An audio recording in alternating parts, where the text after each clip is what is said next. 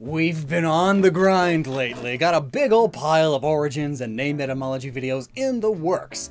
So, being the nice person that I am, I'm going to give you a break from it all and do a math video.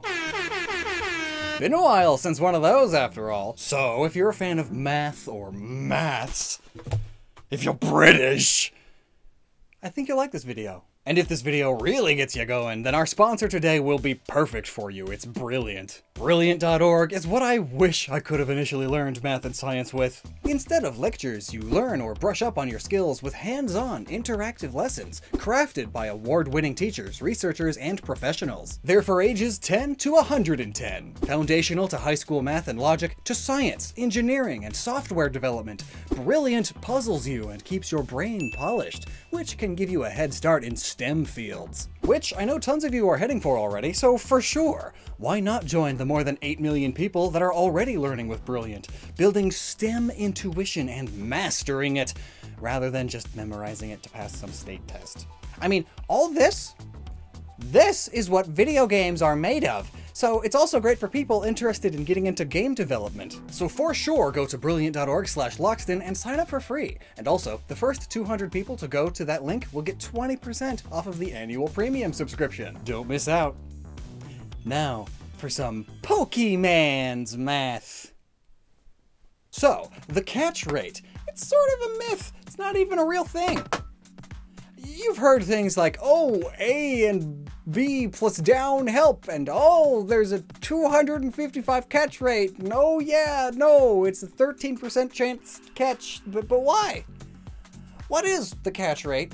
What even is Pokemon math? Oh, and heads up, the programming is nuts fun. So nuts, I'm actually excited to talk about it, because programming things like this, as someone who's taken a couple programming courses, I'm glad I didn't have to do it. Also, a lot of things people know about the catch rate is outdated because they've changed the catch rate almost every single generation. Sometimes drastically, sometimes just a little tweak.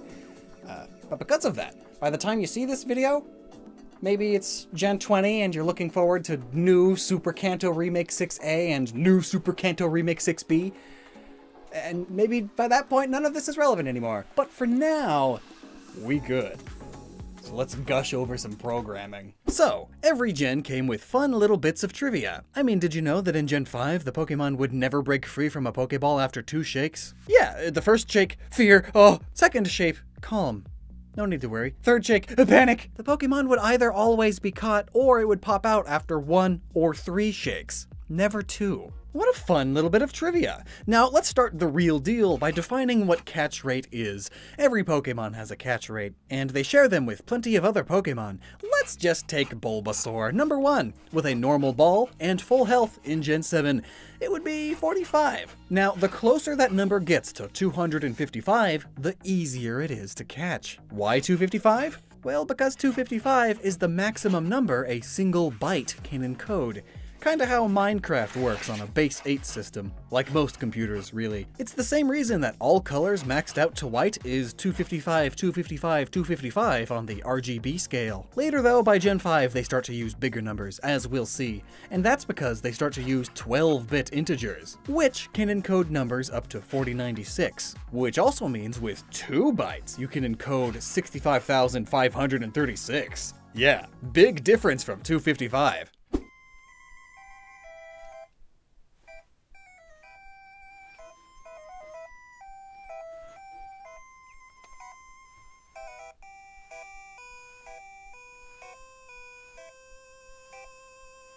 Let's start with Gen 1. Simpler computers for simpler times. Whoever owned this copy of Pokemon Blue named their Kangaskhan And it's perfect because I'm fighting a ghost because I'm in the tower. It's not even super hard to follow at this point, so let's just go over it. You throw a ball, and the game generates a random number called N for number. This number is based on what ball you use. The number could be between 0 and 255 if it's a Pokeball, 0 to 200 for a Great Ball, and 0 to 150 for the Ultra or Safari Balls. Now, if the Pokemon has a status condition, there's already a chance it could be caught right here. If it's asleep or frozen, and the number it randomly generated happens to be below 25, you already catch it. No more math needed, you just get it. And if they are paralyzed, burned, or poisoned, that number becomes 12. So less likely, but still, there's just a chance that you just get it. No more math. So let's say you throw a great ball. It's like rolling a 200-sided die, and as long as it lands on a number below 25, you catch it without question. That's still only a 12.5% chance of catching it, so it's likely to fail. And when it does fail, the game goes on to do some more calculations. It takes n, that randomly generated number based on the ball used, and will subtract 25 or 12 based on the status condition the Pokemon has. And then, if the resulting number is less than the Pokemon's catch rate, you caught it. Otherwise, it escapes. But if it doesn't have a status condition, there's a different calculation it will do. First, there's a different randomly generated number, we'll call it M for Mumber, and now we do some math for the Mumber. You take the maximum HP the Pokemon has, and multiply that by 255, and then multiply that by 4. Take all that and divide it by the total of the current HP times the ball modifier, the ball modifier being 12, unless it's a great ball, which makes it 8. Curious. Oh, and also the number is always rounded down to the nearest whole number, and must be between 1 and 255. But if the answer to that equation is greater than M, congratulations! You got a Mon! Simple stuff, right? And with a little math magic, we can calculate that basically as long as you get a Pokemon to less than a third of its HP, you should catch it almost always. Now, there are some more fun oddities to Gen 1, like how busted Sleep and Frozen were. Like, a sleeping, full health Mewtwo takes on average 6 Ultra Balls to catch, whereas in Generation 2, it can take up to 64 Ultra Balls with the exact same variables, just because of how they fixed up the code a bit. Also, funnily enough, Ultra Balls ain't all that ultra. They're only better when the Pokemon's catch rate is above 50 but below 200, meaning Great Balls are much better suited for the higher and lower numbered Pokemon, which is probably another reason that they changed a lot with the capture rate in Gen 2. Oh, and during all this, they are calculating that really annoying little mechanic that gives you all hope. The shake mechanic. Yeah, it's all for nothing. It's just there for style. The math has already been finished by the time the ball hits the Pokemon. It's not calculating 3 separate calculations here. In fact, the shake calculations only take place if the Pokemon is going to break free anyway. Otherwise, it's just 3 shakes always. That's the default animation.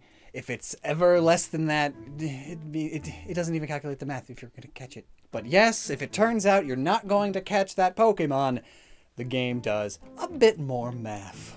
We make a new number, S for shake. This number is the Pokemon catch rate times 100, then divided by the ball type used. If that number is above 256, then it shakes 3 times before it breaks out, which is kinda rude and just wastes your time. But normally this only happens if you miss a really easily caught Mon. It's essentially a taunt. It's wagging its butt at you. Heh, you failed to catch me! How do you even do that? If the number is below that though, we do another calculation.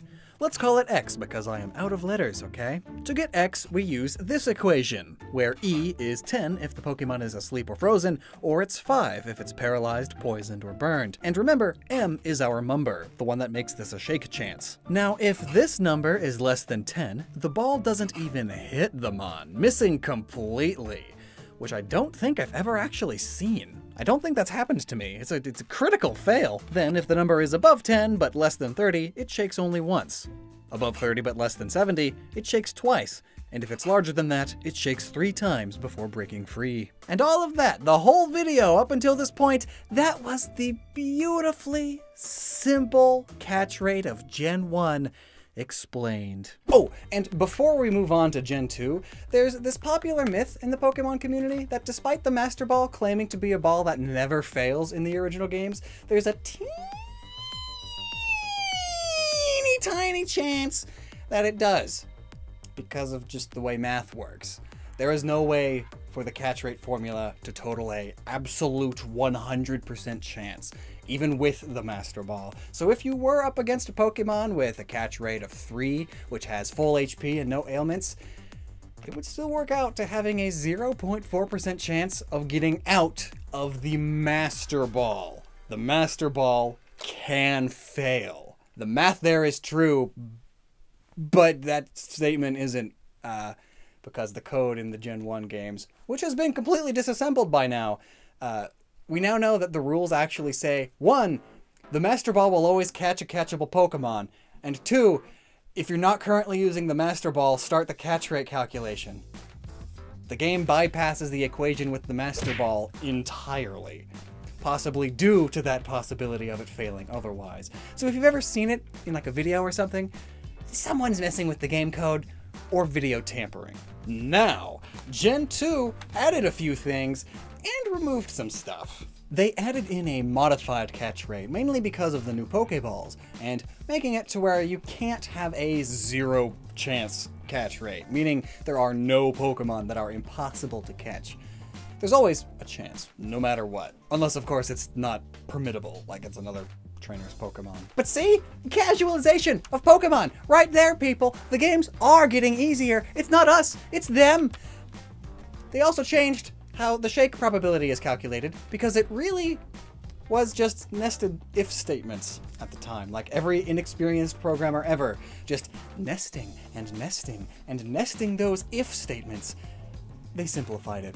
Now the modified catch rate will tell you whether or not the Pokemon was caught, and if it's not, then the game will calculate the number of shakes based on this new table, and only generate a new randomly generated number and compare that to the A from the catch rate. The big difference between the original catch rate and this modified one, though, is that there is no longer ball in the calculation. Rather than the ball used being involved in the equation directly, the ball will change the Pokemon's catch rate itself, and that's put here as rate modified. For example, a Pokeball has a base catch rate of ×1. So the Pokemon's catch rate stays the same in this equation, but the Great Ball multiplies it by 1.5 and the Ultra Ball by 2, essentially doubling the catch rate number. They also nerfed status conditions. Now Frozen and Sleep use 0 through 10 instead of 0 through 25, and the others were supposed to be 5, but a coding error makes them 0, so the other status conditions are meaningless. All in all, though, here's that equation. Yeah, that's some numbers.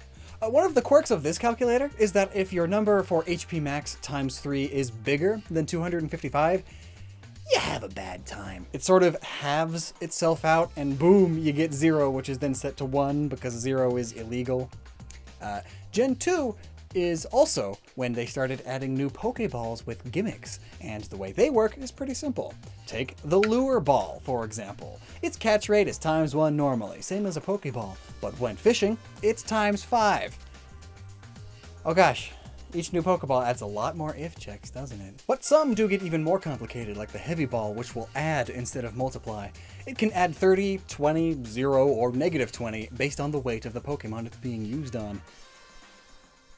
This is going to get a lot more complicated with more balls, isn't it? Moving on! Then came Generation 3, which was so much more complicated that they kept it the same for Generation 4. And here it is. It's actually not that much different. I see that they split up catch rate again, this time making it the base catch rate of the Pokemon. This can still be changed by the Safari Zone and Apricot Ball shenanigans, though. And the ball bonus, the ball multiplier, is now here. They probably separated them, possibly to simplify the whole calculation. The biggest change that we see is that the bonus status is now a total multiplication, which may be why in the Gen 3 and 4 games, statuses made a huge difference. Just kidding, they nerfed them again. Now, instead of 0 through 10, we get 2 for sleeping or freeze, 1.5 for paralyze, poison, and burn, and 1 for the rest. I guess it sort of balances out since we're doing a more drastic thing with that number now, but you know it's not a Game Freak game if there isn't some glaring oversight. If the poison was applied by the move Toxic, it didn't count. Like what? At least they fixed that by the next games. Well, the shake check in this gen is, B equals 10, 48, 56, 0 divided by squirt?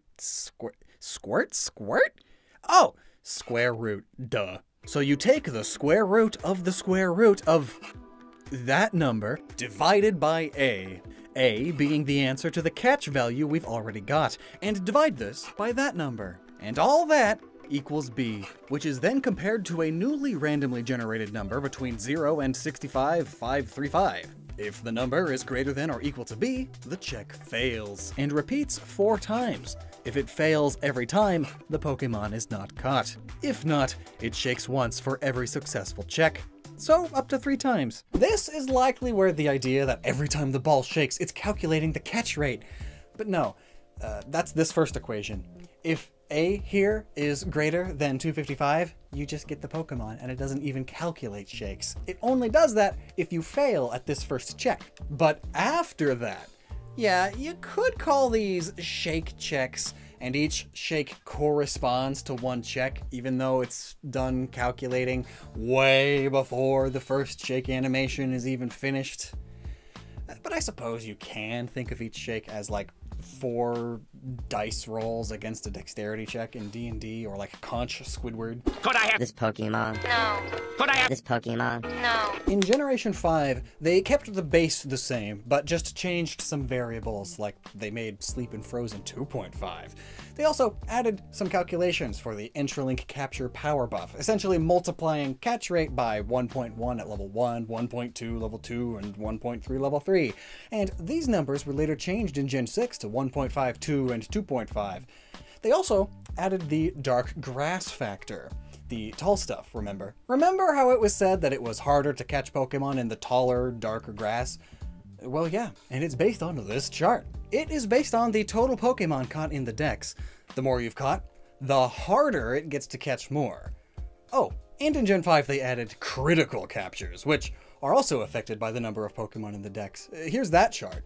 The more mon you have, the more likely you'll get a critical capture. So I guess that sort of balances out? You take A, the result of the modified catch rate, and put it through this chart, then divide that by 6. We'll call this result C for critical. Then we generate yet another random number between 0 and 255 and compare them. If C is greater than this number, then you get a crit, which means it only does the shake check once instead of 4 times, greatly increasing your chances, but not guaranteeing that you catch it. Nice! And this is basically the same method used in Generation 6 and 7, with only 1 change in there. In Gen 6, they changed the shake probability to get rid of the square roots. Now it's simply B equals 65,536 divided by 255 divided by A to the power of 0.1875. Simpler, but the base equation is still simply A equals 3 times max HP minus 2 times HP multiplied by the catch rate times the ball modifier divided by 3 times max HP multiplied by the status modifier. Then it does the shake calculations if it needs to for each shake. Unless it's a critical capture, then it only does so once. Oh, and we aren't 100% certain yet, but Gen 8 is believed to be the same, or at least incredibly similar. So, let's start an example.